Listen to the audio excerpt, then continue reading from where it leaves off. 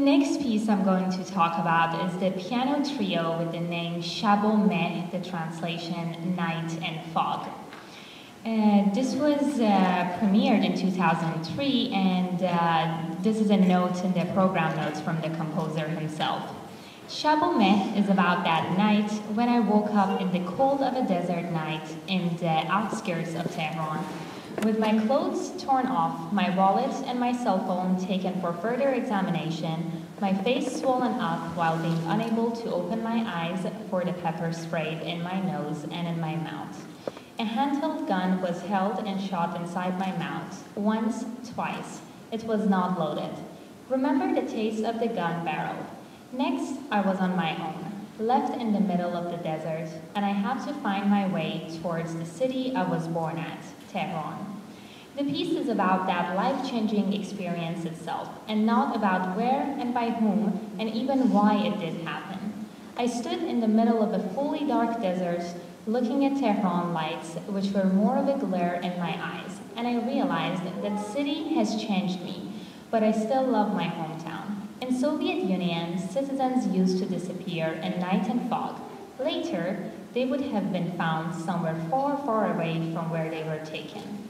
I was lost in night and fog, and I found myself somewhere far away from where I was born, raised, and felt safe at. Again, the motivic analysis of this piece, I'm going to explain them in these two terms I'm going to use, local repetition and global repetition. Local repetition is more common, something that many composers use. They introduce an idea, and immediately after that idea gets developed. So you hear repetitions with some sort of variation of that motif, and that's what is known as local repetition. However, global repetition refers to the idea that a composer introduces an idea, he abandons it for a while in the piece, and then he comes back to it.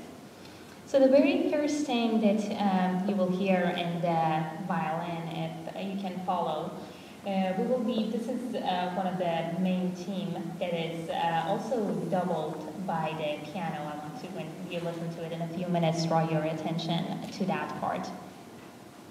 The local repetition, and only a few seconds later, there's this idea of scream done by glissando in both of the strings, and the piano is playing very rapid notes, and it is interesting because these notes eventually they are written in a form of what we call as ghost notes, so they don't have a defined pitch, but they are just rhythmically and active notes.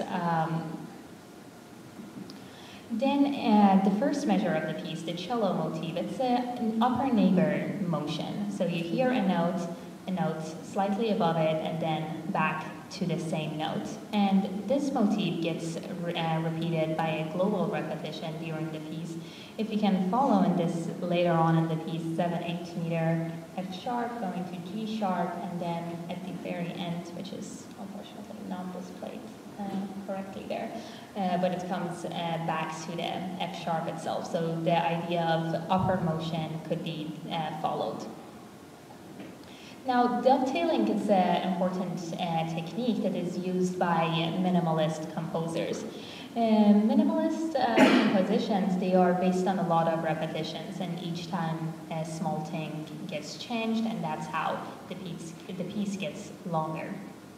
And dovetailing is a familiar idea, familiar technique that these composers use in order to create smooth transitions. So instead of abruptly a composer introducing the first idea and immediately going to the second idea, he uses the pre-existing material that he already has been using, and on top of that, he adds a layer by introducing new materials. So this allows for a smoother transition, and this is done by several ways, either adding or subtracting a note from the motif, internal expansion, free variation, which is something that is commonly seen in this composition of Aminikia, transposition, and or beat transposition. The second movement, what I also want to draw your attention is the contrast between the two movements. The night is all the screams, all this fast, rapid notes, and Meh is similarly to One Day Tehran, this idea of hope, as Aminikia himself described the theme. In fog section of Night and Fog, the theme, in typical of my work, represents the idea of hope, light, coming out of darkness. So starting with the pedal repetitive figure coming out of darkness and lack of hope, and gradually, almost stepwise, moving towards brightness and light. This represents of the fact that in the heart of any darkness, there's a lesson to be learned and to be perceived. And that is exactly what happened to me. At the end of the day, I realized my homeland might not be the country that I want to return to. But the fire of hope can be lit anywhere in the world, and not necessarily where I grew up.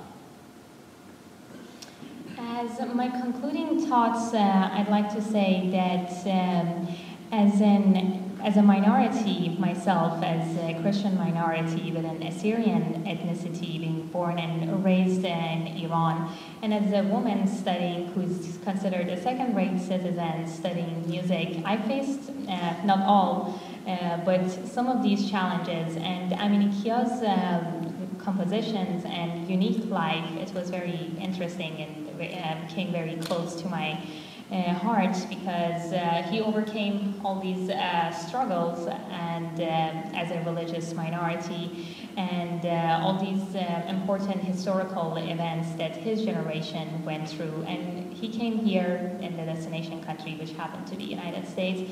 He took all that and combined that with what he learned from the classical composition style, and as you can see, created masterpieces.